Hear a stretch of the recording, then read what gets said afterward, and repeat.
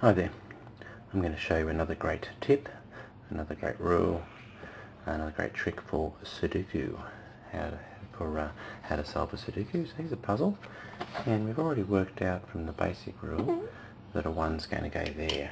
Okay, so with a 1 there, if we do one of these big rules up, a big red line around the column, we'll know that 1 therefore cannot be anywhere in that column. So if we focus on this box up here, we've got 3 cells, blank cells that can't be a 1, and we've got 4 cells that are filled in that can't be a 1. That means that either that one or that one can be a 1.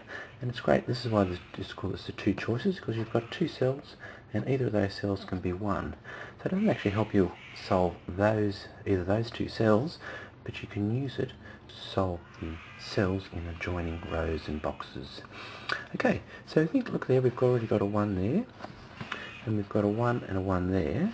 Therefore, one of those 2 up there have to be a 1.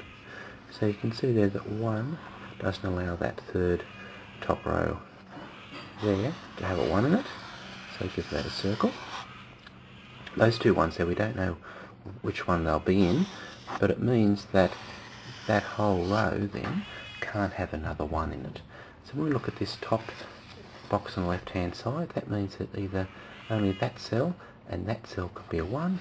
We look down here and look, there we go, we've already got a 1 in right down here, so that blocks off that column, and there we go, that top left hand cell can only be a 1. So you can see there that you've partially solved that one with 2 choices. So you put the 1 and 1 in there, and that enables you to solve that cell in the top left hand corner. So it's great whenever you can find 2 cells together like that in the same row or in the same box that have to be the same number, can only be those 2 numbers.